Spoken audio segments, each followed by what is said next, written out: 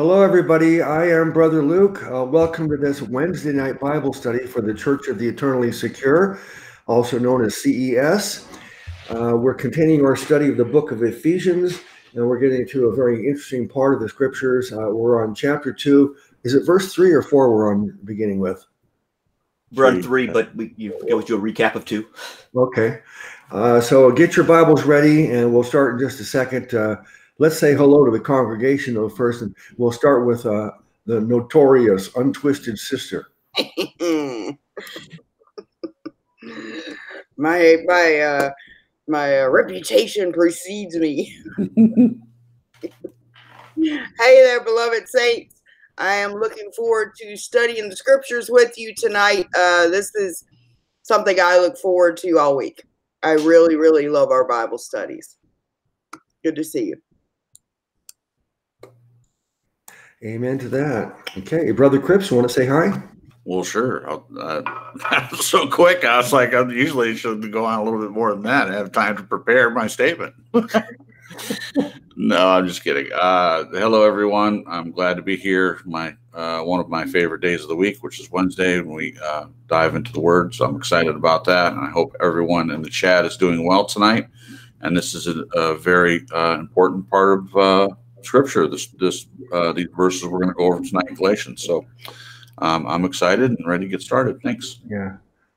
Well, you know we're in Ephesians, but you said Galatians. It was. Oh, I did say Galatians. Yeah, sorry about that. But you know that happens to everybody, and sometimes people will use that against us too. He doesn't even know what chapter they're in. Yeah. But we all misspeak sometimes. We think one thing and a different word comes out. So I'm sure. Yeah, we're in Ephesians, and let's look at the chat room and say hello to everybody. This David Conlin, welcome. Renee's been telling us about you. Blessings to you, and welcome to the congregation. If you are here for the first time or you're new to CES, I hope you enjoy your time with us tonight. You can also join us on Sundays for our church service at 5 p.m. Eastern. And every Friday night, we have a lot of fun. It's called Fun Fellowship Friday, 9:30 Eastern time. So join us for all those programs. All right. Ben, why don't you say hello to everybody? Hello, everyone. It's good to be here once again on Wednesday and studying the Word with everyone. It's always a great blessing. So looking forward to it. Mm-hmm. Okay, amen. All right, no reason why we can't go into the scriptures now. So, yeah, I got my wolf outfit for you, Luke, because you didn't see it earlier. Yeah, let me see it. I'm a sheep in wolf's clothing. That's funny. Yeah. Actually, let me see it again. Freeze it on her, will you, Ben? See, wolf head. Yeah. Look at us. Look up a little higher. Look at it. Look up higher. So, oh yeah. Yeah. Very good, man. You look good with that. Yep. It's like a hat. You got the paws and everything. Yep. Yeah. It's really wow. Very cute. I always love it when women wear hats. I don't know what it is about them, but I think they enhance a woman's appearance to wear a hat. Well, you probably remember it. You're probably silly hats. You were probably a kid when men and women wore hats more prominently than not. I've always loved it. I always wore 30s and 40s clothing when I lived in LA. I love that. Hats with the veils and I love that stuff. Yeah, people were more stylish back then. Yeah, they sure were. Dapper Dan. Mm-hmm. Remember that word, Dapper Dan? Yes, I do. I've never been called that. No, me neither. Okay, let me read. We're on verse 3, but I'm going to read 1, 2, and 3 together. Renee, get ready. All right. In the KJV, and you hath he quickened who were dead in trespasses and sins, wherein in time past ye walked according to the course of this world, according to the prince of the power of the air, the spirit that now worketh in the children of disobedience, among whom also we all had our conversation in times past in the lusts of our flesh, fulfilling the desires of the flesh and of the mind, and were by nature the children of wrath, even as others. Yeah, we want to go back to chapter 1 at the very end there, because it's kind of a continuing thought with and you. So we just go back and he says, and has put all things under his feet, talking about Jesus, and gave him to be the head over all things to the church, which is his body, the fullness of him that filleth all in all. And you, which he hath quickened. So quicken there means to be brought to life. You've heard the term the quick and the dead. It means the living and the dead. So you has he brought to life, quickened, who were dead. This is another part of our eternal security, because we are born again of incorruptible seed, like Peter says. So our salvation isn't a birth event. And so you were dead, but you've been quickened, brought to life. You were dead in trespasses and sins, where in time past you walked according to the course of this world, according to the prince of the power of the air, the spirit that now worketh in the children of disobedience. I want to be clear here that Paul is confirming we are children of God. We are not children of disobedience. Children of disobedience are those that have not obeyed the gospel, meaning those that have not believed. So Paul here is saying, you know, based on your identity in Christ, you did walk that way when you were dead in trespass and sins, because you only lived of the flesh. That's all you had. You didn't have the spirit. You were dead in trespasses and sins, and that's how you walked. And that motivation, what motivates the world, is the prince of the power of the air. So Satan himself, according to the prince of the power, the spirit that worketh in the children. So Satan himself, it's his spirit that works in the children of disobedience. So he's dividing how we were when we were dead, what was moving us in all of our choices versus what moves us now that we're alive in Christ. Awesome. You missed my amen because I was muted. Okay. All right, Brother Cripps, let me read that in the Amplified before you comment. It says in verse 3 in the Amplified, among these unbelievers, we all once lived in the passions of our flesh, our behavior governed by the sinful self, indulging the desires of human nature without the Holy Spirit and the impulses of the sinful mind. We were by nature children under the sentence of God's wrath, just like the rest of mankind. Well, it seems like the Amplified agrees with the way Renee qualified that by saying that these are unbelievers that he's talking about. He's talking about, in my opinion, past tense. I'm going to just start saying in my opinion, just so it keeps things clear. In my opinion, it's definitely talking about unbelievers in the past, and we don't have to worry about that anymore. We are made alive. Our spirit is quickened. We have a different spirit. As we've said several times, of course, you still have that pesky flesh to carry around, and if you're walking in that or responding in that, making choices from the flesh, then yeah, it can. I would even say it can look like it can obscure the way that your spirit actually is, the true nature of who you are, if you're walking in that flesh. And we're going to get into more. Paul's going to get into more of what that looks like. But yeah, at this point, he's in verse 1, 2, and verse 1 is present tense, and you hath he quickened. Well, I guess it's past tense too. He's saying now, though, your spirit is quickened, but then he goes to the past just to make the point, where in time past, you walked according to the course of the world. They did. We did. Before we're saved, that's what we did. We're under, whether we know it or not, we're under the prince of the power of the air, according to Paul.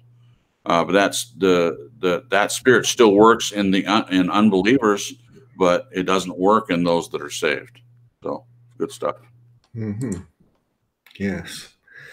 Well, it's always important to ask who's talking, who are they talking to, what's the main theme that is being communicated. See, there's a lot of ways interpreting Scripture, but really the first and foremost, before you interpret it spiritually or personally, based on your own life's experiences, the first thing we have to do is interpret it in the light of what was the intention of the writer at the time. So he's talking to a church in Ephesus in Turkey, and here he's at the point where he's talking about how you're believers, but let's think back about before you believe, that your state, you are dead spiritually, but of course now your spirit was brought to life. So that's the context, talking to people who are regenerated, spiritually alive believers, but he's reflecting on, this is what you were before, though. Children of disobedience. And another way for saying children of disobedience, in other places it calls children of the devil. And this offends a lot of people. I'm sorry, but all I can do is tell you what the Bible says, and if it hurts, I'm sorry about it. But the Bible does tell us that until we're born again, we are all children of the devil. Right.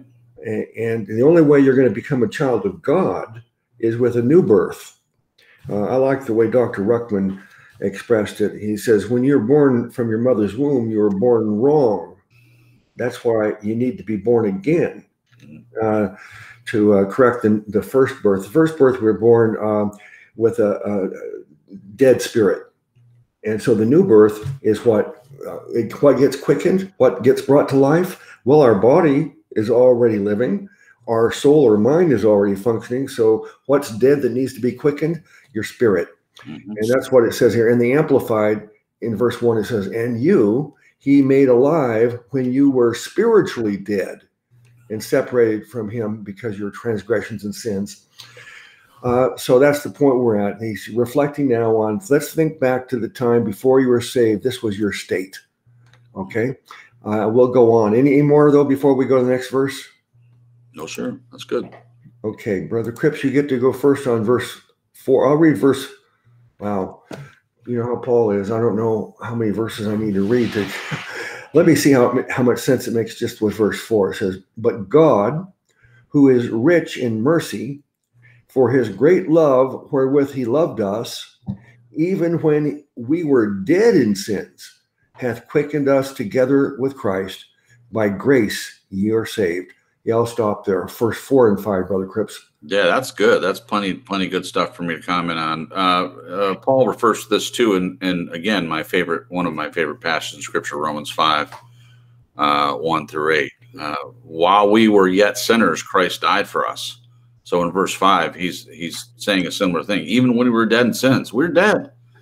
Adam and Eve did the first sin. Everyone born after that was, unfortunately, whether they wanted to be or not, that's the state that they were born in, born dead in sins. And God hath quickened us together with Christ. It's by what Christ did that we're saved in the first place. And in parentheses, it says, by grace are you saved. Yes, that's because we don't deserve it. The grace we're given, we come through Christ, the grace we're given, it means that it's undeserved. Grace isn't given to people, well, you deserve grace, so I'm giving it to you. No, when you have grace, at least when referring to sinners, we don't deserve it. I'm a sinner. It's by grace that I'm even saved, that my spirit was quickened. It's not because I'm some great dude. I'm not. In fact, when I walk in my flesh, I'm not great. Not at all. So I have to daily make a decision. And, okay, today I'm going by God's grace and with the help of the Holy Spirit, I'm going to choose to walk in my spirit, in that quickened spirit, instead of in that pesky flesh.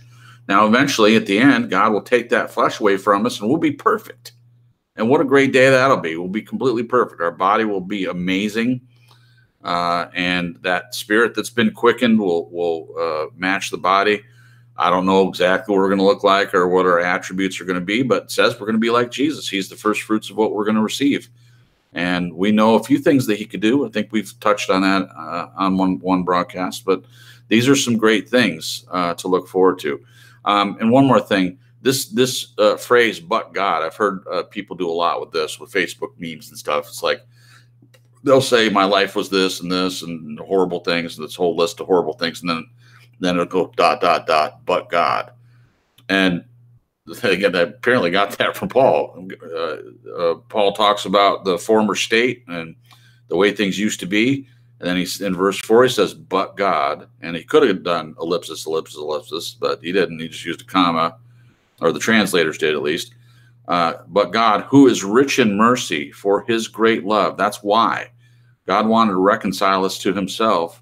And so it's in his great mercy that he sent his son into this world to save us, because of his great love for us. And that's important to remember, regardless of what anyone says. God does love us. He even loves the unsaved. He wishes, John 3:16, he wishes that all would come to repentance. So I believe that. I believe that he loves us. Amen. Amen. All right, Sister Renee. You ended at 5, right? Yeah. Okay. So, he's talking about the spirit that works in the children of disobedience, among whom also we had our conversation in times past in the lust of our flesh, fulfilling the desires of our flesh and of the mind. Again, without the Holy Spirit, that's all we have is flesh. That's all we can feed. We think we're good, but even our good is motivated by selfish desires or some kind of selfishness. And we're by nature the children of wrath, even as others. So Paul is reminding us that we were dead. We walk just like everybody else. We're not above them. And that when we were dead in trespasses and sin, we were by nature the children of wrath. So we were under God's wrath, even as others. But God is now I can't get that out of my head because Cripps put the dot. But God, and now I'm thinking of all the memes I saw. Okay. It's like, once you see the hang in there kitty on the wall, you can't stop thinking about it. Okay. But God, who is rich in mercy, for his great love wherewith he loved us, even when we were dead in sins. Okay, that's important because so many people have this crazy religious mentality that God will only save you, or God only loves you, or God only forgives you because you did something to deserve it. Mm-hmm. It's like you've got to repent of your sins, as if your sinful flesh could repent of what it is. It's not possible to do that. What happened was you were dead in trespasses and sins. Then he brought you to life. Now you're a new person. You don't have to consciously say, I'm going to repent of this and that, because you were dead. Leave all that dead mess along with your dead flesh and be alive in Christ. Starting today, right here. We're going to walk that out. It's not some process where you make a promise and all that. So right here, it's telling us that we were dead, that even when we were dead in sins, has he quickened us together with Christ. By grace are ye saved. So he reminds that we didn't do anything. We weren't reaching out to him. We weren't trying to be good. We weren't, doing anything that made God respond to us to say, hey, they're really trying. I'm going to save them. Amen. We're dead in trespasses and sin. And in other places, while we were yet his enemies, we were his enemies. Jesus died for his enemies. Paul mentions, sometimes people might die for a righteous man, but he died for ungodly ones. So even when we were dead in sin, he has quickened us together with Christ. He gave us life. And there was nothing. This should show you right here. You got nothing to offer God. What do dead men have to offer God? What does a dead person have to? You were completely helpless. All of us were. We were dead in sins, and he quickened us together with Christ because we're saved by grace. And he's rich in mercy for his great love wherewith he loved us, not because we did anything. Amen, Renee. Yeah.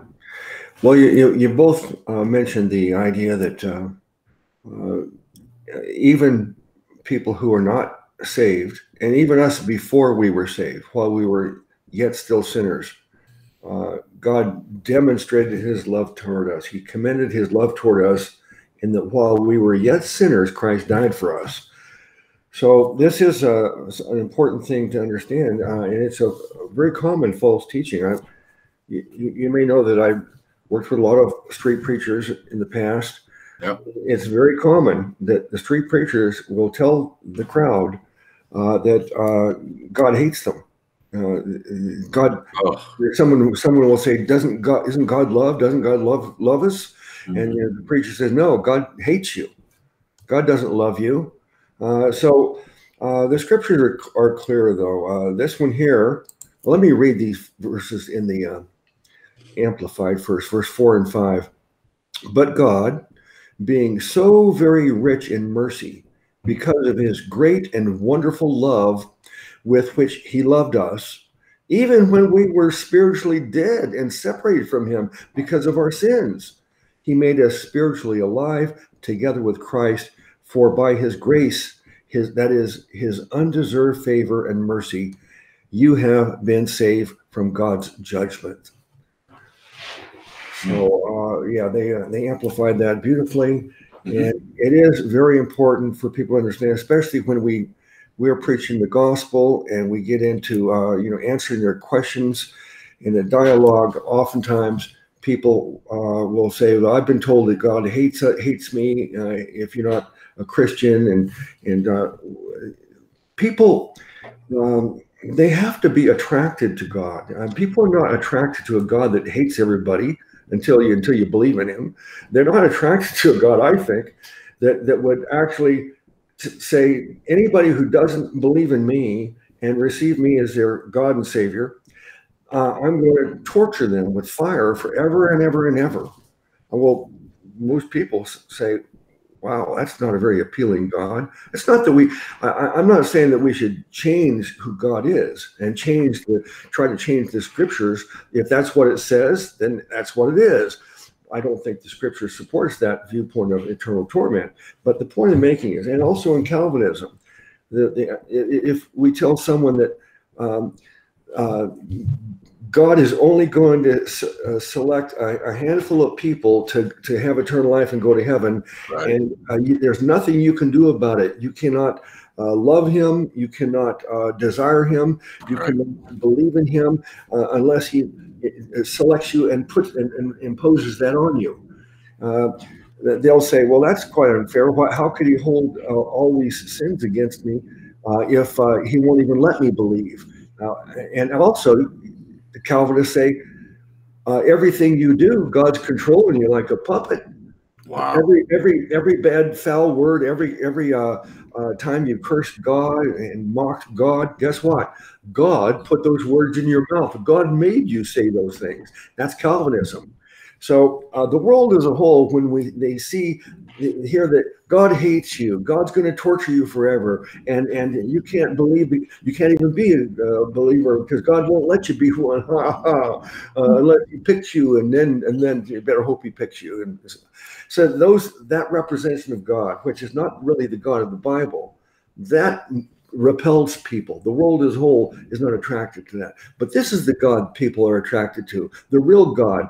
Even when we were spiritually dead and separated from him because of our sins, he made us spiritually alive together with Christ for his grace, but because of his wonderful love.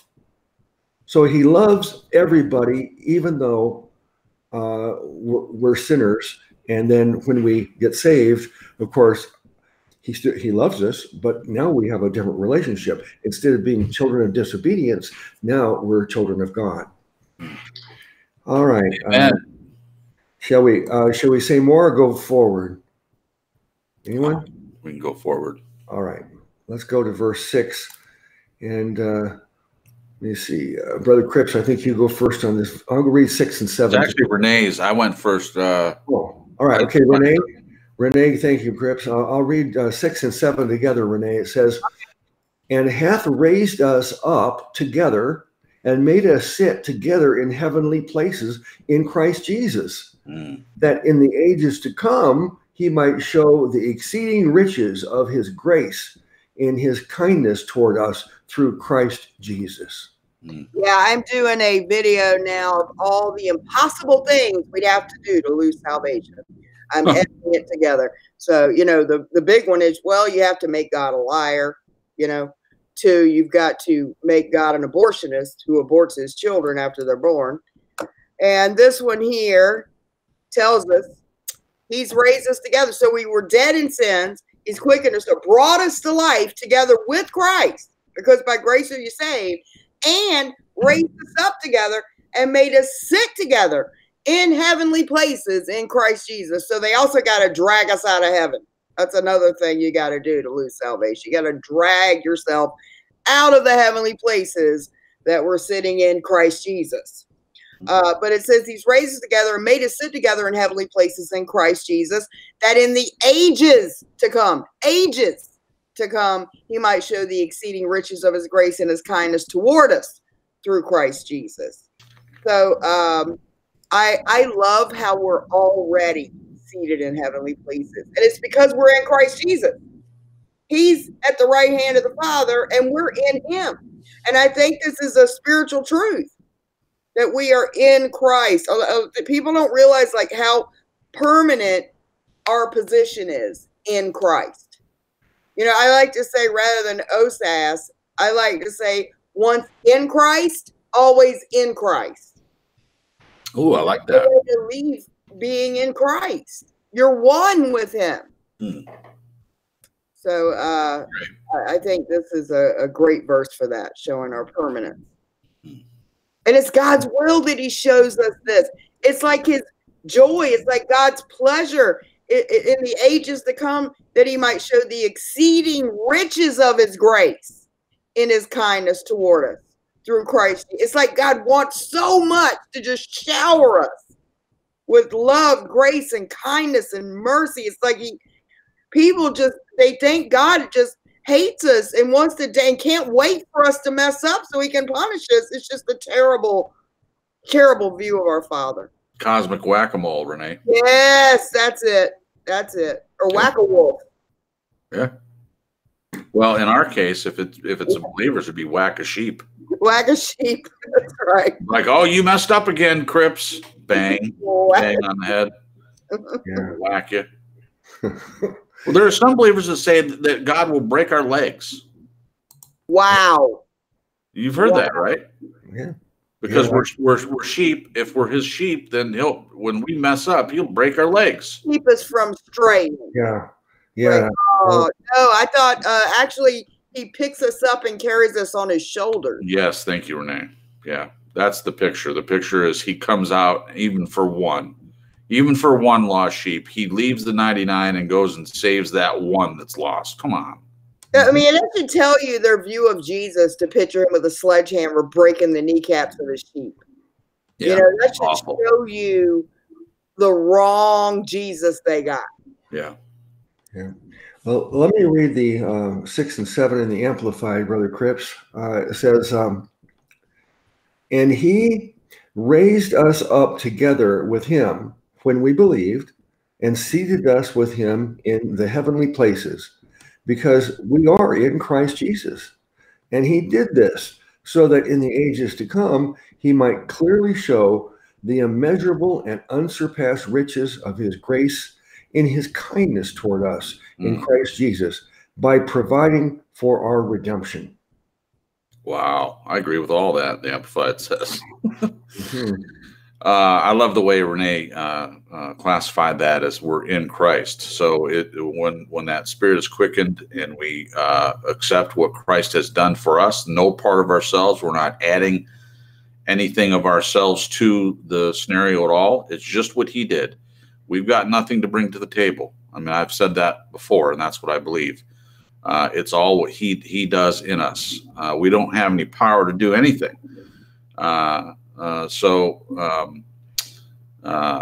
Raised us up together and made us sit together in heavenly places. I do agree that is a future thing. But Renee, correct me if my clarification is wrong. You're saying we already have that, not that we're already there, but because of that promise, we can count on it as if we're already there. Is that, would you say that's accurate? Kind of, but in a way we are already there because we're in Christ and he's there. Right. Okay. Well, I was going to go a step further, and before I've mentioned this before, and this isn't a belief I get from Scripture at all. This is my opinion, but I think because God is outside of time, I believe that realm is outside of time as well, and it could be possible that we are seated there. And I've mentioned this before. I get it. I'm with you on that. Okay. Now that's my opinion. So anybody listening, I'm just theorizing here. Okay. So that in the ages to come, he might show his exceeding riches of his grace in his kindness. I love the way the Amplified goes on and on to talk about his character. Like for the verse above, it says, so very rich in mercy. It adds the so very. For by his, where's the other one? I'm not going to try to do it. I can't see it. But it's just going on and on about the character of God, which in its essence is love for us. It's not condemnation. He didn't come to condemn us. He came to save us. That's his purpose. And reconciliation. God wanted to reconcile us to God, to reconcile us to himself. And he sent his son. He wanted to do that so badly because we can't do it. Again, if we could do it, if we had the power to do it ourselves, then there would have been a way to do that. We could have done that in some way, but we can't. So we have to rely on what he did only. Hey, Cripps. Yep. You were talking about, you believe he's outside of time. And it's very possible that we're literally seated there. And I totally get it. I'm with you on that. I have also said, because we're outside of time, I was saying that Jesus in the Old Testament, when he showed up, he was in a physical form, he was down and ate with Abraham. I said, now I don't know if that was his glorified body that he sat down and ate with him, or if he just chose the other form to be with, right? So I was accused because I said he's outside of time, that Jesus was a time traveler, went back in time and ate with Abraham. So it's really difficult to talk about these deeper matters, but I totally get what you're saying. Just like Jesus is God, yet he prays to God. It is the mystery of godliness, and it's not understood without the Holy Spirit, I don't think. Right. So I appreciate what you're saying there. Well, thank you. I get what you're saying. Thank you, Renee. I even think that the revelation, when John goes up there to see all these things, I think it's God is showing him the actual events, not some computer screen or whatever, or some kind of dream or vision. It is a vision to John, obviously, but I think spiritually he's actually there. He's seeing these things. I even think that he could have seen himself seated on one of the thrones or somewhere in the vicinity. I don't know. It's just a theory. Mm-hmm. Okay, thank you. Well, I want to hear more, Brother Cripps, about your position that you just expressed. Get more details on that. But I've never understood how we're already seated in heavenly places. I just believe it because the Bible says it, and there's a lot of things that it says, and I don't understand how, but I just trust that it's true. But I do like what Renee said, and the way it's expressed in the Amplified, it kind of made it make more sense to me in that it says, let me see, that was 6 and 7. And he raises up together with him, when we believe, and seated us with him in heavenly places because we are in Christ Jesus.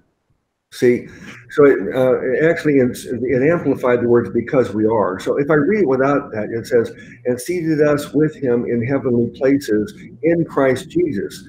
But it says because we are in Christ Jesus. So that's their way of making this make sense. Since Christ is there and we are in Christ, then we're already seated in heavenly places because we're in Christ. Mm-hmm. That's a way that it should make sense to anybody.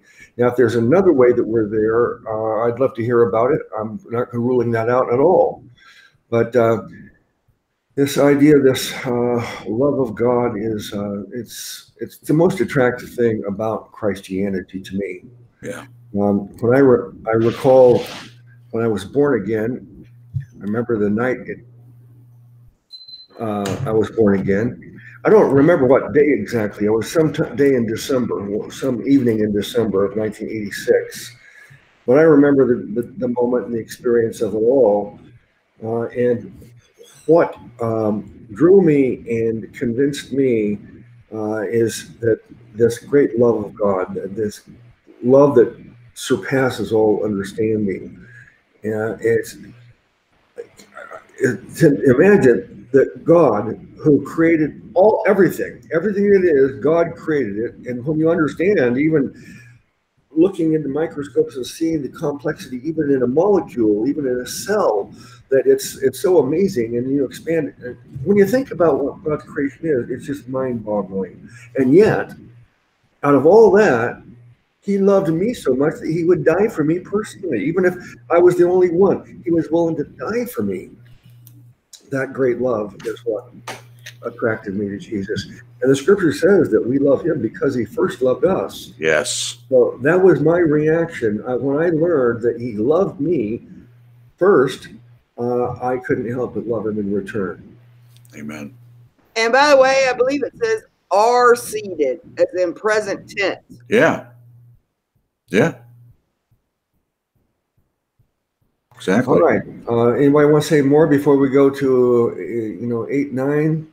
I feel like I have to say one more thing, and I'm sure it was just a word you used, but you said talk about my position. I just want to make this very, very clear. I have to. It's not a position. It's just my opinion, and I thought I stated that. This is not anything I'm clinging to. I'm not saying I'm dogmatic about it. It's just what I think. That's all. Yeah. Okay. Yeah. I'm sorry. Maybe I should have said your viewpoint, how you see it. That would probably be more accurate, just to keep things clear for now. Okay. Yeah. So tell me more about that sometime. But sure. let's move on, because Ephesians 2, 8, and 9. These verses here, most people who share the gospel, these verses are always included in the gospel message.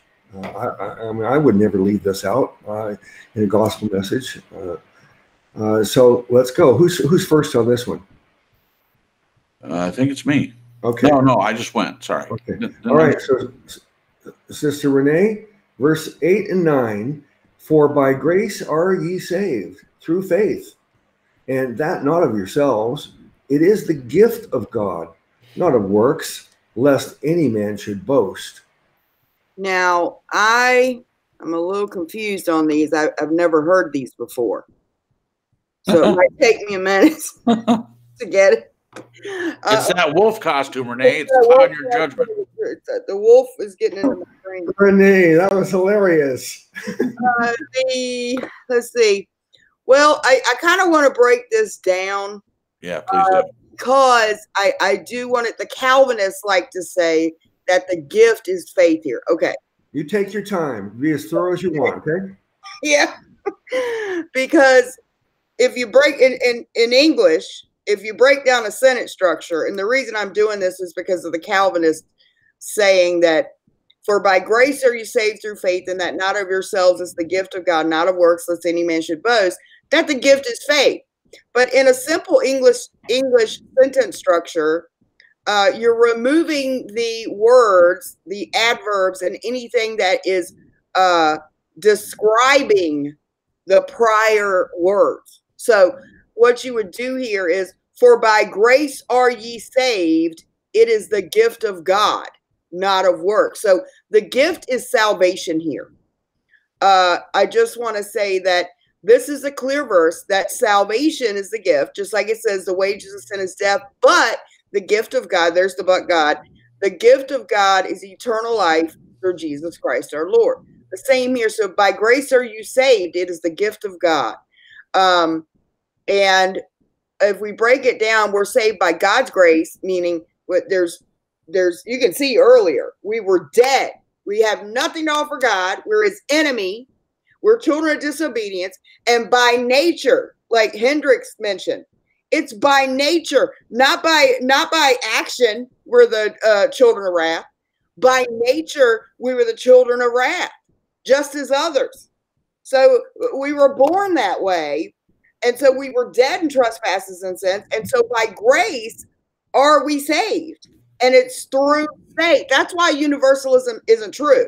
Not because Jesus didn't die for whosoever. Not because Jesus didn't taste for death for every man, because he did. But because it's by grace are you saved through faith. So faith is the vehicle by which we receive the grace and the gift of eternal life.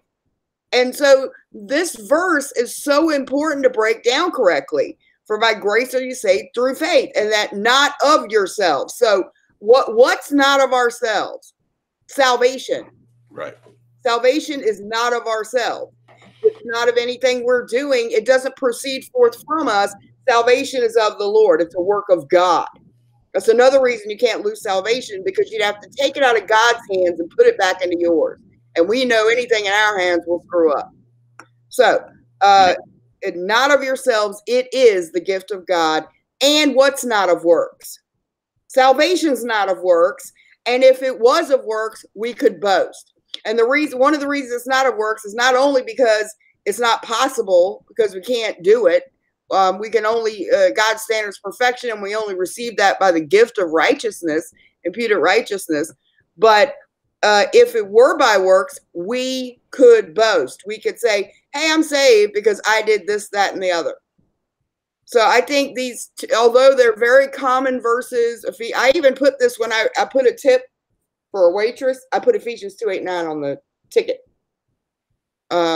because it's such a great verse.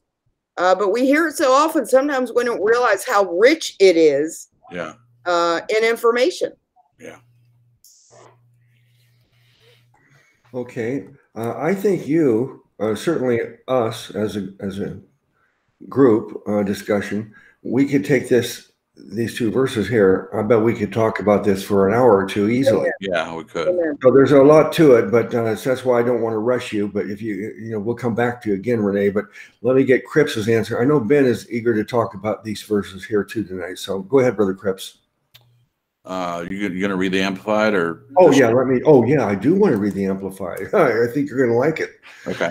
It says, "For it is by grace, that is God's remarkable compassion and favor drawing you to Christ, that you have been saved. That is actually delivered from judgment and given eternal life through faith. And this salvation is not of yourselves."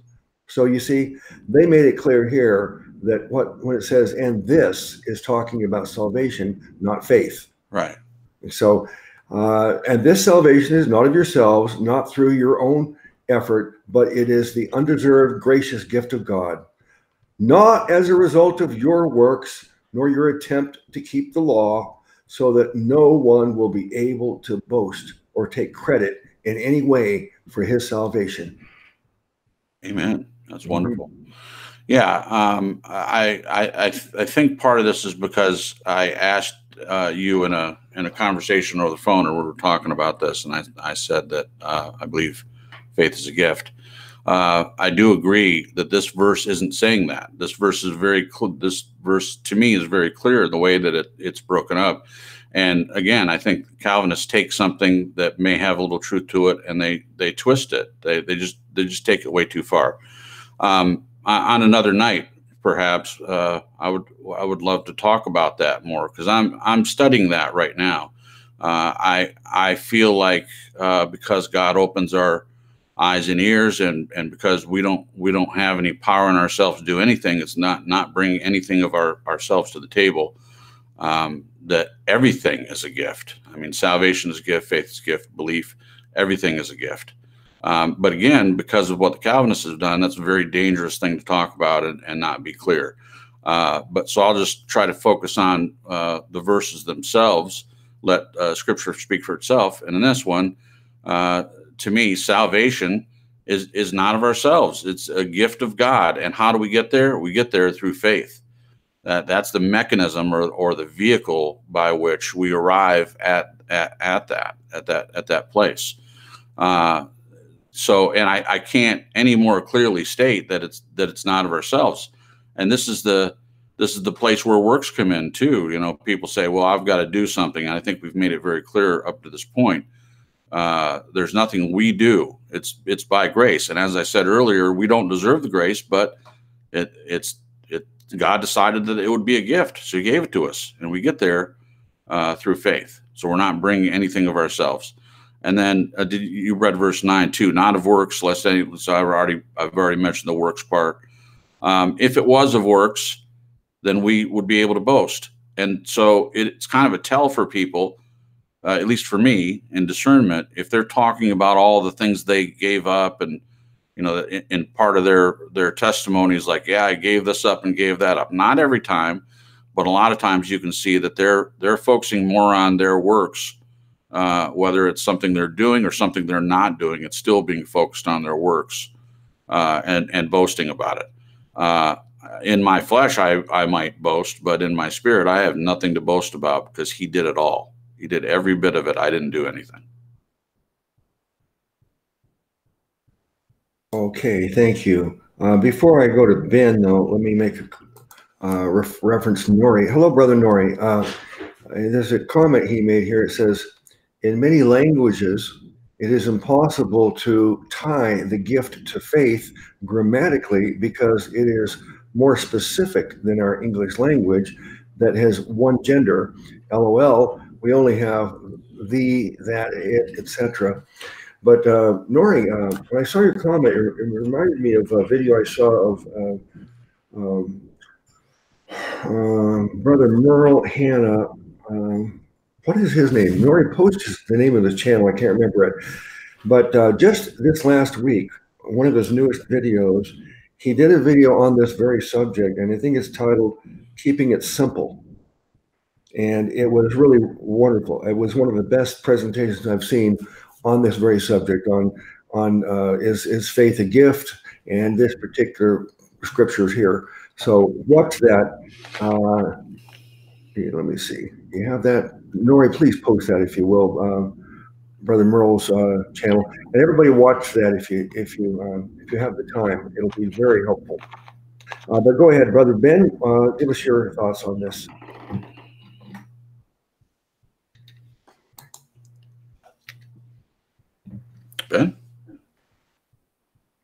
Ben, you with us? Sorry about that.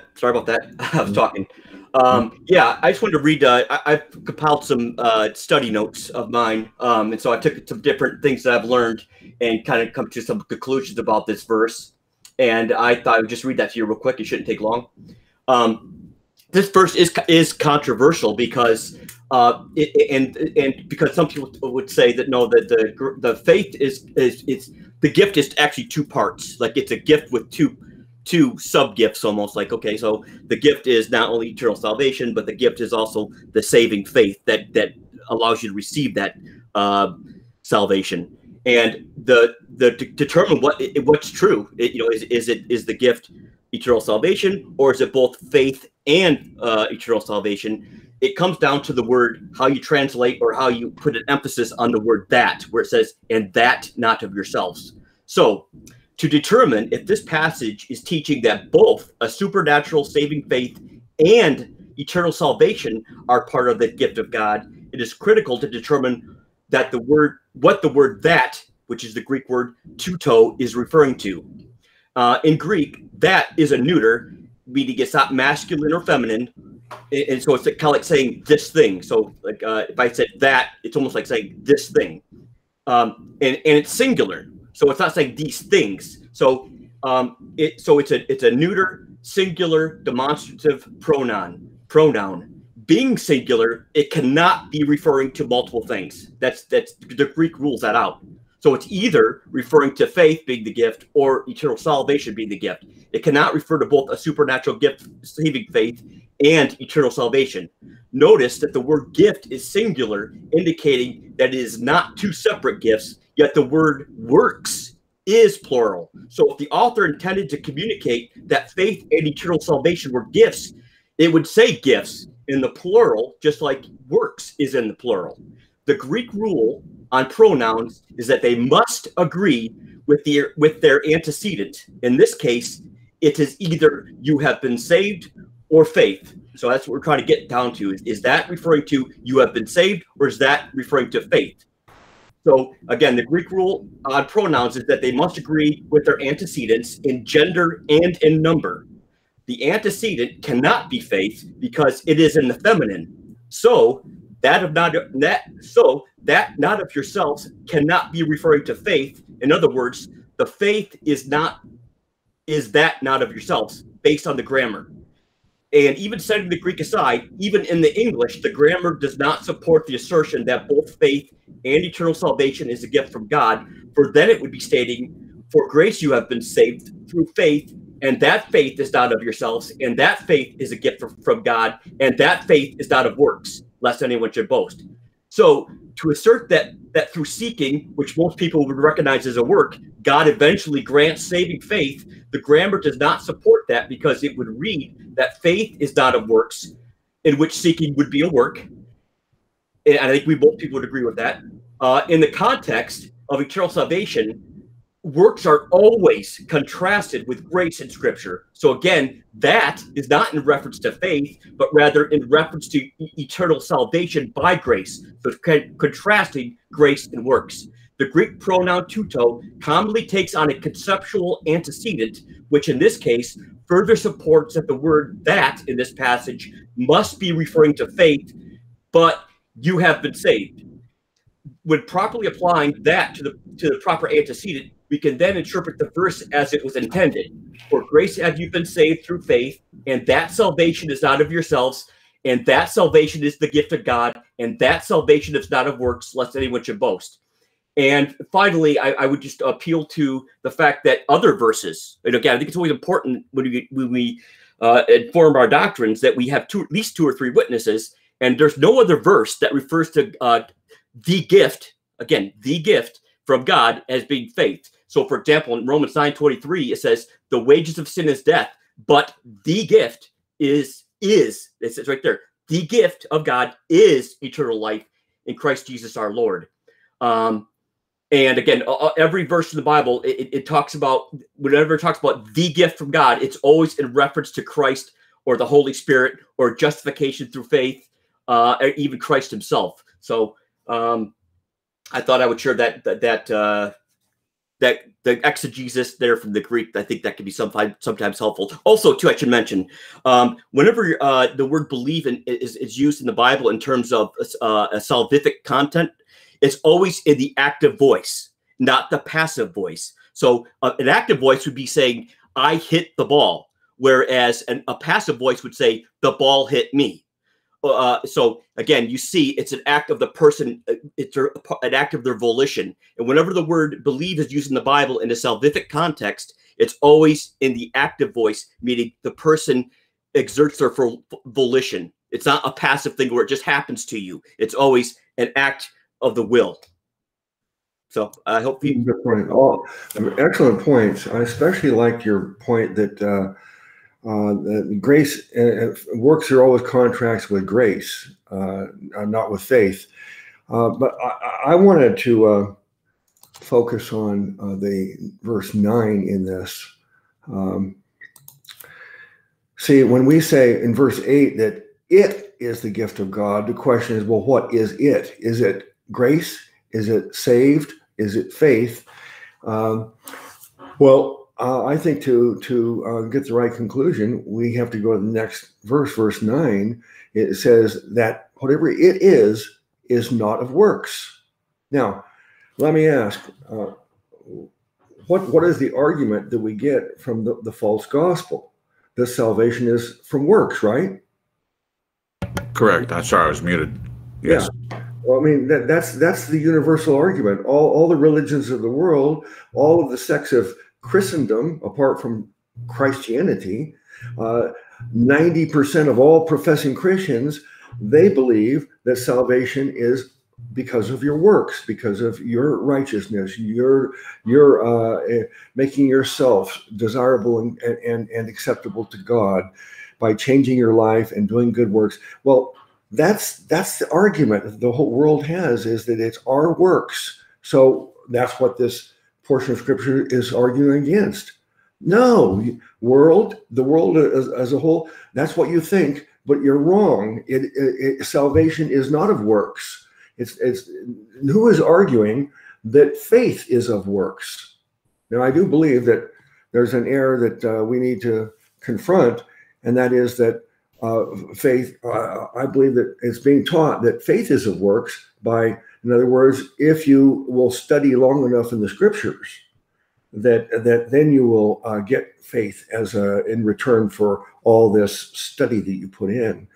And so I believe that is a work system working in order to get that faith in. But other than that, I've never heard anybody in history teach that what is works are for faith. No, they argue that works is for salvation, and this says no, works is not for salvation. Right. Otherwise, we could boast if we said that we earned it through our works. Yeah, and you can hear that too, Brother Luke. And you're saying other people that have a false gospel. You can hear that. That's that tell I was telling you about. I was telling you about the tell when they talk about how many things they gave up and what they did in their testimony. You know, it's more about that than what Christ did. So if you listen to someone long enough, it comes out on what they're putting their faith in. Yeah. Amen. And again, there's of course this is a verse, a portion of scripture where Calvinists use it and twist it to support their evil philosophy of Calvinism. Right. But there are a couple of channels that we have on our recommended list that are experts at refuting Calvinism. My favorite is Soteriology 101. That's Leighton Flowers. He's a former Calvinist. He's teaches it to some seminary. I don't remember his, but go to his channel, and if you look up on that channel, Ephesians 2:8-9, he has a video specifically on this and all the other verses that Calvinists are twisting. And it's a playlist. I don't know if it's a playlist, but it's a category of videos he makes called Decalvinized. In other words, Ephesians 2:8-9 decalvinized. Cool. Showing you where the Calvinism interpretation is wrong, proving it wrong. Right. So I would suggest you go to that. You could also go to Beyond the Fundamentals, another channel that's recommended that is expert. But so for more information, because you could make videos for hours just on Ephesians 2:8-9. But right. I think we did an excellent job. I think Ben made some very good points, and everybody, it should be very clear now that it's inescapable that what it is salvation. What is by or not by works, it's salvation. Yep. No one's going to argue that faith is coming by works. So why would he have to say that? Yeah, I'm actually glad that this came up, so I could be clear about where I'm coming from as far as what I believe as it pertains to these two verses here. It's very important for people to understand that. All right, now. I made a video, and Renee, you made a video with the same title. Are you copycat, or did you do great minds think alike? Oh, we are the greatest minds. I made a video many years ago. I've been on YouTube for over 12 years now, and this is one of my oldest videos, and it's called The Difference Between Must and Should. And I say the difference between must and should is demonstrated in Ephesians 2:8, 9, and 10. And so in Ephesians 2:8, it's telling you what you must do. Okay, it's faith alone, no works. And, right. And then in Ephesians 2:10, it's what we should do. Okay, and you actually have the word should in the verse 10. Yep. So let's go to that. Whose turn is it this time to go first? Can I address the faith? We're talking about this. There's a short phrase that work salvationists are using out of context, and it's faith that worketh by love. So they're saying that the actual faith that saves encompasses works, but it's not really works. It's faith that worketh by love. But that phrase is actually referring to what keeps saved people going and serving and living for the Lord. Because the point here is that we don't need law because the law doesn't save. And if you're worried about the law needing to motivate us, it's not necessary because it's faith that worketh by love. It's just saying that the faith that we have keeps us serving the Lord rather than needing these dead letter of the law. So I just want to address that because it's very sneaky how some people will take a verse that's beautiful and about us serving the Lord and having living and profitable faith and turn it into a works. They'll put works in it to make it seem like faith in what Christ did isn't enough, that it's this faith that worketh by love that is adding works to keep us getting us saved. You get what I'm saying? Sure. And it's very sneaky, and I wanted to address that because we believe in faith that worketh by love because it's the love of Christ that constrains us. It's what keeps us serving the Lord and our eyes on Christ. So, I think it's just a misunderstanding of these people that think just because we're saved by grace through faith and not of ourselves, it's the gift of God, not of works, and we're secure in that somehow it's a cloak for iniquity. It's a license to sin. It's a cloak for iniquity. You love your sin. It's just the most carnal misunderstanding of when you get that gift, when you get the revelation that, because somebody was saying, just because you have to do something for a gift doesn't mean it's not a gift. Yes, it does. That's exactly what it means. If you have to do something for a gift, it's not a gift anymore. You've earned it. So it's very important that we define these things and not let any sneaky man's human merit get wrapped up in it. Amen. Amen, Renee. Yes, amen. Okay, I'm going to go to verse 10 now. Whose turn is it first? It's me. All right, brother. In the KJV, verse 10 reads, "For we are his workmanship, created in Christ Jesus unto good works, which God hath before ordained that we should walk in them." Beautiful. So, for we are his workmanship. So we're being, in my opinion, we're being made into the likeness of Christ. Our soul is being changed. Our spirit has already been quickened. Our spirit, I believe, is perfect. That Paul says in other verses that it can't sin. I mean, that spirit that he's quickened, that's inside us, it's impossible for that spirit to sin. What sins is our flesh, and our soul, our mind, will, and emotions.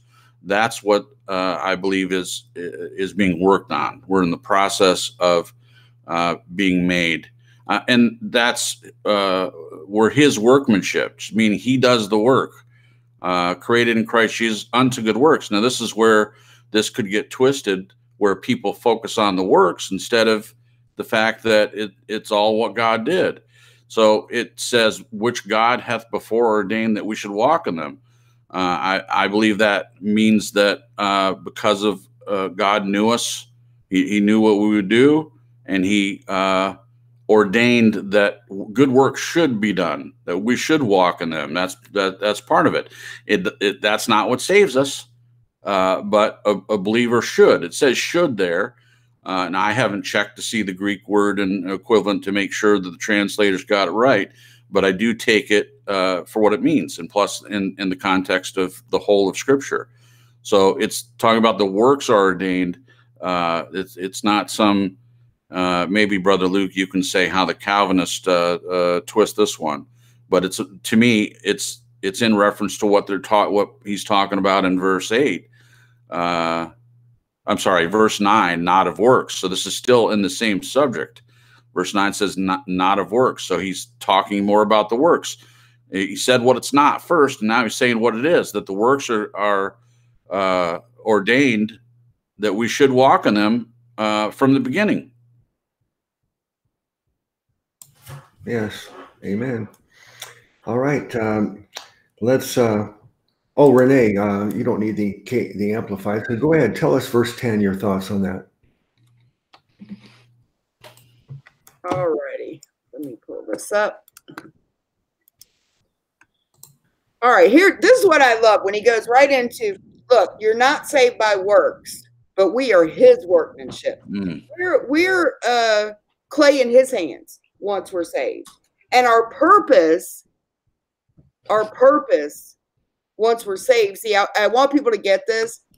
Salvation is just the beginning. That's a done deal, finished by Jesus Christ. And the reason we're still here and the Lord didn't just snatch us away and take us to heaven right after we were saved is because the children of God are supposed to be a light to the world. So if you are not serving the Lord, it's a wasted life. You're not serving your purpose. And I'm telling you, you'll never feel fulfilled as long as you're not serving him. So this is important to understand. First things first, you're saved by grace through faith in what Jesus already did. It is not faith that worketh by love. It is not you. Faith without works is dead, and you're doing these works, and you might get it at the end. Salvation's finished, and it's done based on Jesus and what he did. And so that's out of the way. Okay, our permanent standing is in Christ. As we were talking about earlier, we're already seated in heavenly places. Amen. Now, once we're saved, we are his workmanship, created in Christ Jesus unto good works, which God has before ordained that we should walk in them. Like Brother Luke was saying, should versus must. What must I do to be saved? Believe on the Lord Jesus Christ, and thou shalt be saved.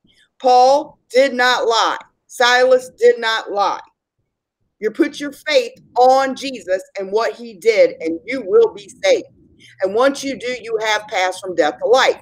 But now you're still here. So I'm saved. Now what? Well, you are his workmanship, created in Christ Jesus unto good works. What does it say? Created in Christ Jesus unto good works. So here's the key. You are saved unto good works. The purpose is for his good work to be done in you, manifested inside out. We work out our salvation with fear and trembling. We serve with fear and rejoice with trembling. So we work that inner salvation outward so it can be in service of God. So the should here is that we should walk in them. We are saved unto good works, but not by those good works. So this is an important division here. For by grace are you saved through faith, and that not of yourselves is the gift of God, not of works, lest any man should boast. But we are saved unto good works. And that's why it says we are his workmanship. So it's not any of your works getting you saved. Right. He wants to do his work in you once you are saved. Amen. Yes, very good points made. All right. Let me see. I'm going to read it in the Amplified. Verse 10 in the Amplified says, for we are his workmanship, that is his own master work, a work of art, created in Christ Jesus, that is reborn from above, spiritually transformed, renewed, ready to be used for good works, which God prepared for us beforehand, taking paths which he set, so that we would walk in them, that is, living the good life which he prearranged and made ready for us. No, I think they did an excellent job of expanding and amplifying the meaning of the verses. But to me, what we have here in these three verses is really the answer to the question is, what's the purpose of works? Right. In 8 and 9, it tells us the purpose of works is not for salvation. And then verse 10 says, the purpose of works is after you're saved to have God use you and for you to fill your, I like the way Renee said it, your fulfill your purpose in life. Yeah. That was beautiful. We're salt and light, correct? We're salt and light. We're a light to the world. Amen. And salt to preserve God's ways. Mm-hmm. Yep. So I believe it's pretty simple. If people are arguing about works and salvation, you just say, well, if you want to know the relationship between works and salvation, you go to Ephesians 2:8-9. In 8 and 9, it tells us that works are not to get salvation. But in verse 10, it tells us works are for us as believers to fulfill our purpose in life. God wants us to get busy working for the cause of Christ. And who knows? Who knows? We can only imagine what God plans has for us to work throughout eternity. I mean, gosh, what in the world has he got up his sleeve for us to do throughout eternity? I don't know, but it says if we can think of it, it's beyond that. You might as well just consider if you can imagine it, it's way better than that. Amen. Amen. So, but I like the idea of we are his workmanship. In other words, he does the work to transform us. I've often said to people that you can't make someone believe. All you can do is tell them the gospel, and then it's between them and Jesus. Yes. What will they do with Jesus? Embrace him as their Savior and God, and receive the gift of eternal life. It's between them and Jesus after that. We can't coerce them. We can't persuade them. We can hopefully answer questions and help them, but it's between them and Jesus. And then the next question is, okay, now that they've believed and they're a child of God and they're loving and serving and worshiping and praising Jesus as we are,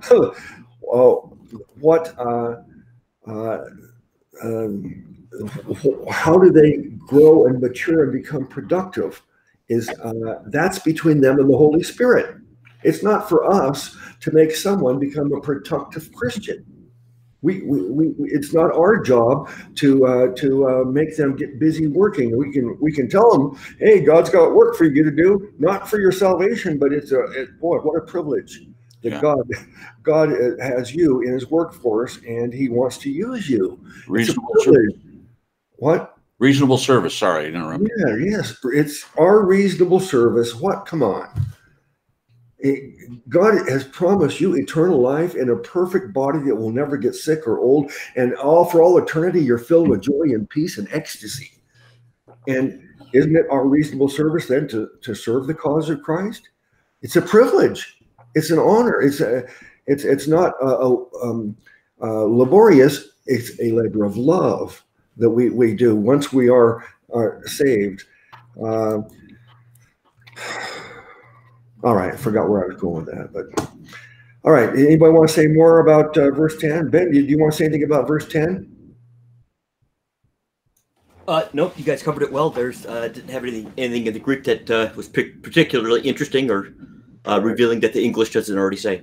Okay, well, just interrupt and assert yourself if you do want to add anything. Okay. All right. Well, shall we go on to verse 11? Ready? Yes, sir. Okay. It's Renee's turn. Yeah. Let me read 11 and see if I need to go any further or not here. Renee, verse 11 in the KJV says, oh my God. Oh, I'm sorry. I just looked at the time. Brother Cripps, what happened? Well, we started like 10 minutes late. I don't mind staying a little bit later. Oh, okay. All right. So let's plan on going like 10 minutes later than usual then. So we got 20 minutes left, but it's okay with me too. The time is it's flying by faster every study. I needed this today. This has been wonderful. Yeah. All right, brother.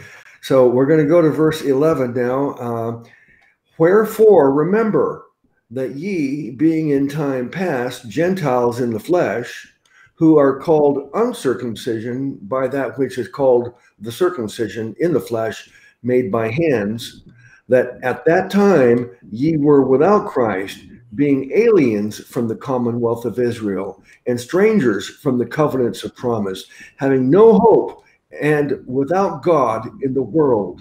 11 and 12, whose turn is it? It's Renee. Okay, go ahead, Renee. You know, this reminds me when Paul was talking about, he was warning the Jews, you know, the Gentiles have been grafted in to the branch, right? And that if they have been broken off, some of the Jews have, or Hebrew people, because of unbelief. But if they believe, they'll be grafted right back in. So God has one people, the remnant of believing Israel right now, and the Gentiles that believed, one new man in Christ. And so when we were under a new and better covenant now, not through, God's not dealing with them as through genealogy, that was only for the Messiah to be born. So he was dealing with a peculiar people, the 12 tribes of Israel, based on Abraham's descendants, physical descendants, because they were chosen, the elect were chosen for the Savior of the world to be born through. And so they were a set apart people, and the laws and their feasts, everything pointed to Jesus. It was all a shadow. And so when he's saying, wherefore remember that ye being in times past Gentiles in the flesh, meaning they were not one of the 12 tribes of Israel. They were considered pagans. They were not in the nation of Israel, who are called uncircumcision by that which is called the circumcision in the flesh made by hand. So I like here how he's not elevating the Jews here. Mm-hmm. He's actually saying that which is called the circumcision in the flesh made by hands. He's telling you right there that fleshly circumcision profits nothing, and he holds none of it in esteem. He's not holding it in esteem. He's merely calling it what it is. You were the uncircumcision and they were circumcision, but we're talking about flesh here. That at the time you were without Christ, being aliens from the commonwealth of Israel, meaning that they didn't have the benefit of knowing God, like Israel had a relationship with God prior to this. And again, the unbelievers are cut off. They've been temporarily, it said, God forsake his people, that they should fall, God forbid. But for now, they're blinded for a while. But there's a remnant, the commonwealth of Israel, meaning all the benefits of knowing the true and living God through Christ. And strangers from the covenants of promises. Covenants of promise. Jesus came to confirm the promises made to the fathers. It says that. So the Gentiles, they didn't have any covenants of promise. They didn't know anything about the promised Savior. So he's just confirming that the Gentiles, you guys didn't have the scriptures. You didn't have any prophecies of him coming. You had no relationship with the living God. And that's what you were. You were aliens from the commonwealth of Israel and strangers from the covenants of promise, having no hope and without God in the world. So he's just confirming the state they were in before they came to Christ. How far away from God they were. They weren't. Israel at least had the law and the prophets. They had promises. They had covenants. They knew who the living God was. But the Gentiles, they didn't know who he was. They had no covenants with him. They had no promises from him. They were completely alienated from him. And so he's just reminding them of how devastating their position was before they got to know Jesus. Awesome. Yep, awesome. I'm going to read 11 and 12 in the Amplified, Brother Cripps. Okay.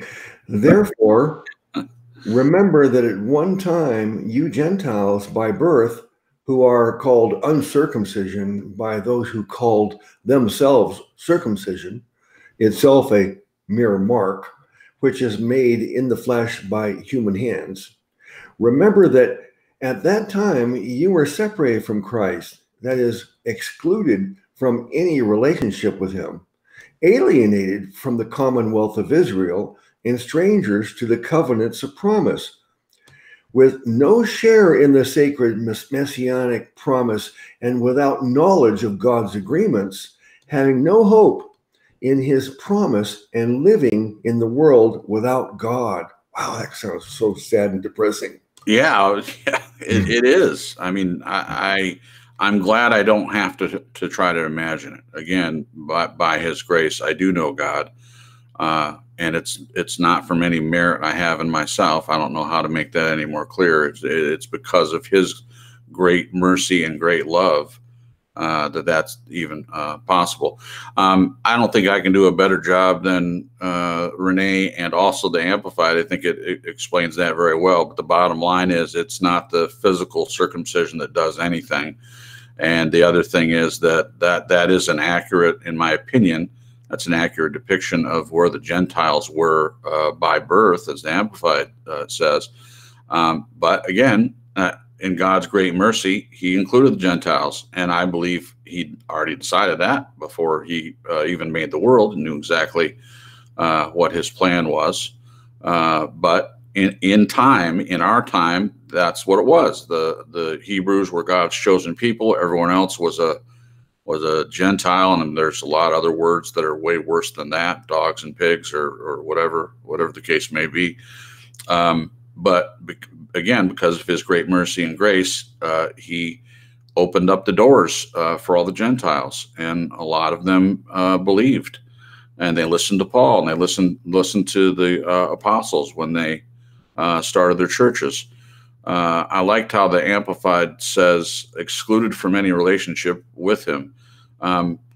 So I guess they would say that they didn't have any opportunity for that. But then Abraham was, my understanding, pagan, and God worked in his life, and he came to believe in him. And then he does that with all of us now. I mean, from the beginning of time, it was always his plan. And I'm just grateful that last verse in the Amplified doesn't apply to me. That would be hopeless. That's the best way I know how to say it. That without God, being in this world, in this broken, fallen world without God, I cannot imagine what that would feel like. I just can't. Yeah, that's I think the world as a whole, the thought of them being estranged from God wouldn't bother them in the least. Probably many people would be quite happy with that.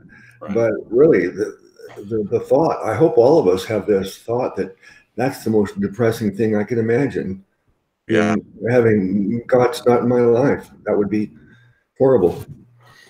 But I don't have any more to say about those verses. You guys covered everything we needed. So I'll go to the next verse, 13. Whose turn is it to go first? It's me.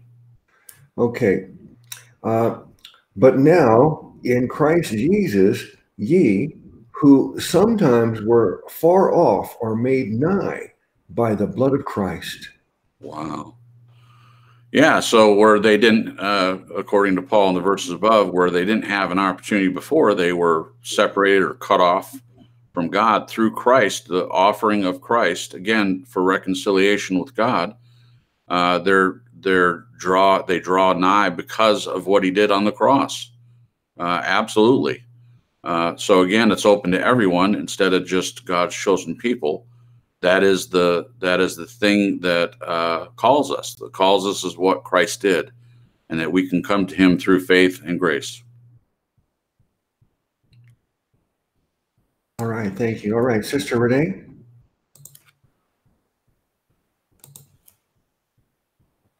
Already. Verse 13. Yes. Pulling it up. But now, yeah, you were saying it's so depressing. Yeah. I mean, you guys are in bad shape. It's basically what he was saying. Like, you guys are in trouble. Yeah. But now, in Christ Jesus, you who sometimes were far off are made nigh by the blood of Christ. So you guys were way far away from God or knowing him or having any hope, but now you've been brought close to God through Jesus. How awesome is that? Super awesome. But he did a good job in those 2 verses going, oh, it's like you pagan, uncircumcised. What did he say? Remember you being in times past Gentiles in the flesh who were called uncircumcision. At that time you were without Christ, being aliens from the commonwealth of Israel, strangers from the covenants of promises, having no hope and without God in the world. But now in Christ Jesus, who sometimes were far off, are made nigh by the blood of Christ. So he really set that up so that the good news sounded great, didn't it? Yeah.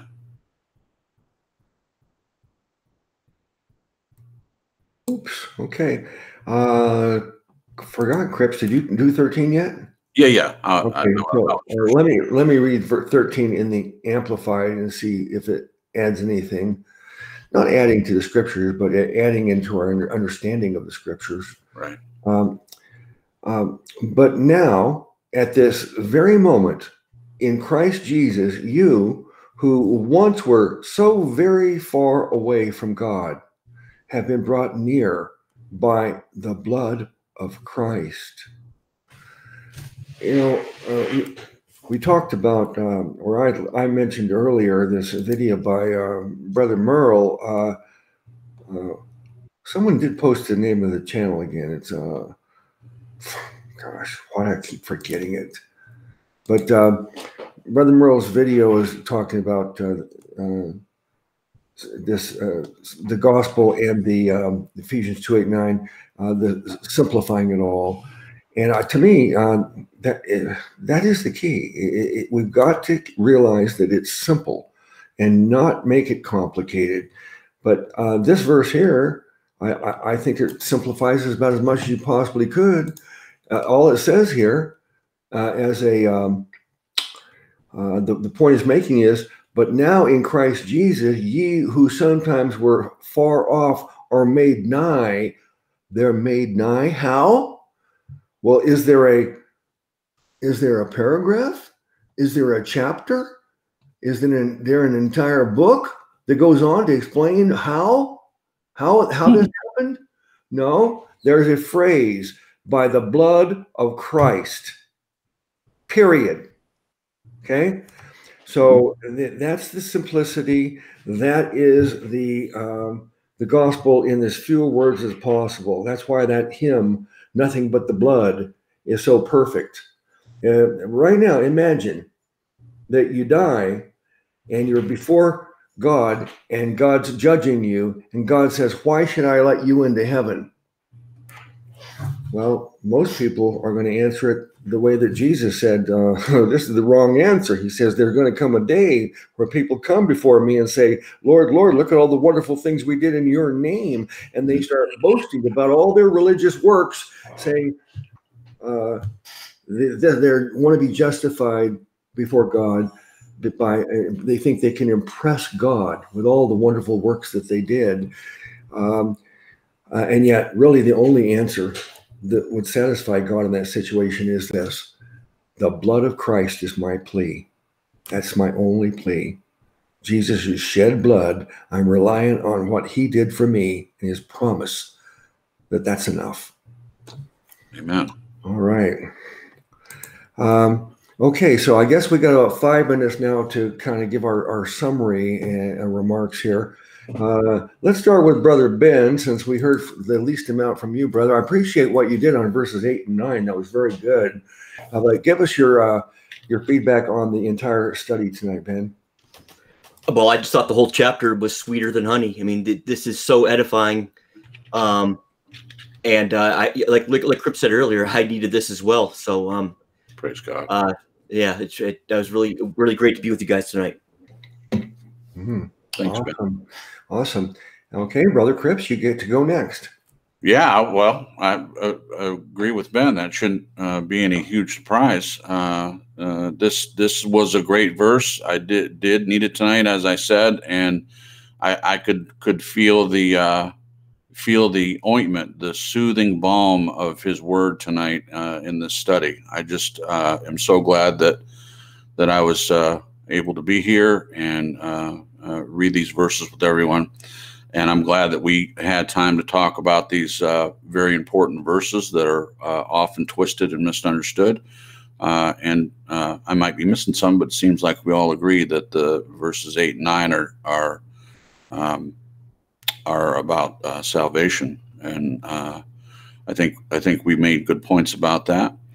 And the other point I think Paul is making, going further to say that it's not about works and how it is that we come to him. And we come to him not of ourselves at all, but because of the blood of Christ and what he did on the cross. That's what saves us. We don't boast in our works. There's nothing in our works. Our righteousness is as filthy rags. And I believe that. I firmly believe that.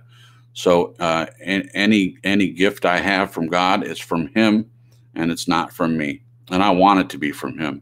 I don't want any part of me to stand for anything when it comes to me going to heaven and being with him for eternity. I want it to all be him, and it is.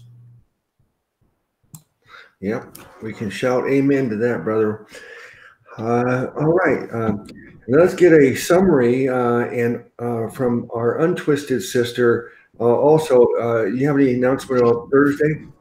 No, I'm taking some time off of Thursday's program just for a little bit till I get some stuff settled. Jim's got, I need stuff's going on with Jim's school and other stuff, so I'm just going to take it easy right now. I'm editing together an important video, and we have this and Sunday, so I'm going to postpone Thursdays for a while. But I'll be back. I just don't know when.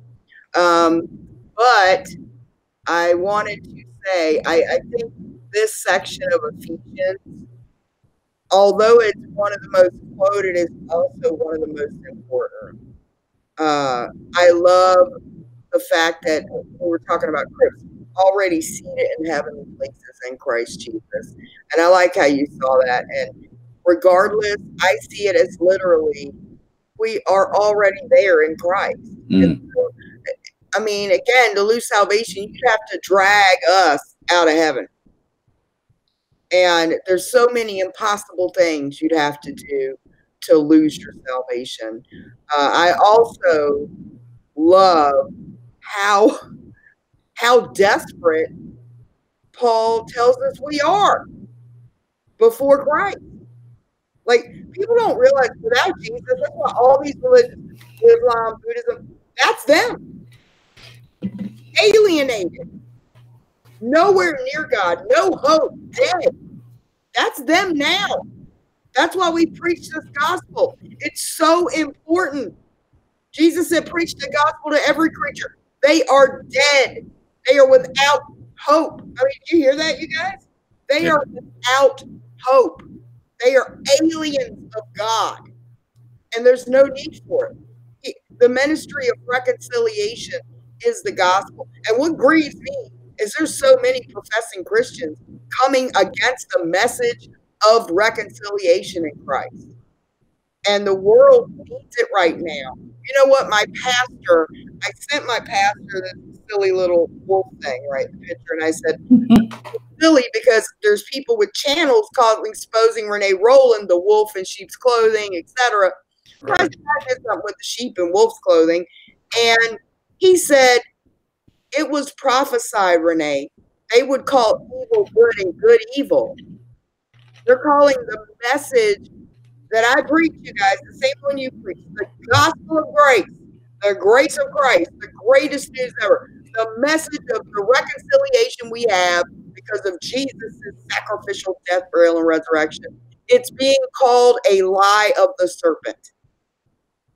And he said they said that good would be called evil and evil is called good, but keep preaching it at them because it's their only hope. Mm-hmm. It is. Yep. And so, you know, when people come in here like that little boy Justin, he's come in here the last couple of weeks accusing me, but they're not his words. They're the words of Watchman D. He's been listening to this false teacher, and he comes in accusing and using verses out of context. We need to show him kindness and show him the truth of the gospel. We're not promoting sin. We don't make much little of sin. We make much of Jesus. I like when Daniel said that. We don't make little of sin. We make much of Jesus. And so he needs to hear that gospel. He needs to hear that message. So we need to show a little more patience. I know it's easy to get defensive because, I mean, hey, he was coming at me, calling me names. But the bottom line is I'm willing to take that. I'm willing to do it because we have to be a little more patient. Like Luke's friend said, dead men don't get offended. And so if I get myself out of the way, I can say, hey, pray for this guy. Not in some like holier than thou, I'm good for you. I'm not saying it like that. I mean, seriously, pray for this guy that his eyes be open so he gets free. He's a young kid, you know, that he gets free. And so I think we need to realize we died, get ourselves out of the way. And this message of by grace are you saved through faith, not of yourself, is a gift of God, not of works. And should both be free.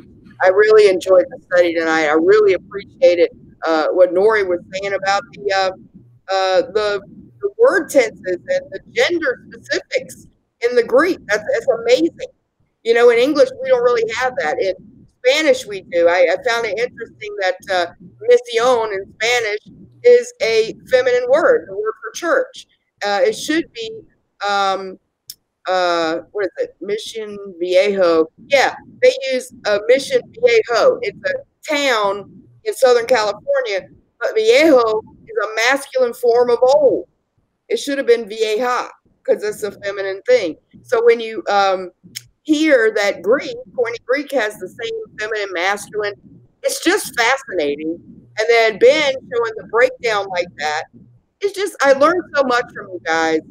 I'm just so happy to be here. And I'm sorry I ran you late. My pastor went a little long tonight. That's okay. It was worth it. It was worth it, Renee. Amen. Yeah. Okay. All right. But you know, we can't ignore the fact that you were a little late. So there may be some disciplinary action required. We'll have to discuss that. My knuckles with a ruler, like a good nun, like a good nun. Okay. All right. Well, as far as the study tonight, it was just a wonderful. But of course, all the time we spend together, I very rarely have. I can't recall programs where it wasn't a blessing like this. But of course, the certain scriptures we covered tonight were some of the most important that we'll ever talk about. But let me see. Since you're not going to have your program Thursday, Renee, I guess the next thing I'd ask people to do is make sure you join us Friday on this same channel, 9:30 Eastern Time. It's called Fun Fellowship Friday. And why do we call it that, Brother Cripps? Because it's fun. Because it's so much fun. That's right. Yeah, get some enthusiasm, brother. So join us Friday for that. And I guess let me just also, for those of you who do not know Brother Nori in the chat room here, I'm so happy to have him back in the congregation participating. So please, everybody, make sure you subscribe to Brother Nori's channel. And that other channel I mentioned, Brother Merle's channel, maybe Nori, you can post the links to yours and Brother Merle's channels there, and I would encourage everybody to subscribe and check out their videos, especially that recent one from Brother Merle about making it simple. All right, I guess that's it as far as the program tonight. Thank you, everybody, for spending time with us. The fellowship was wonderful, and I think we all learned something tonight. So bless you all in the name of our great Savior God, Jesus.